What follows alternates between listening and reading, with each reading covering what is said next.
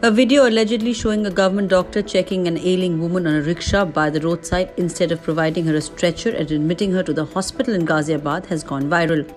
According to officials, the woman exhibited symptoms of HIV and her son-in-law carried her to the MMG District Hospital in the rickshaw for anti-retroviral therapy. However, Dr. Verma attended to her in the rickshaw itself and referred her off to the Meerut Medical College.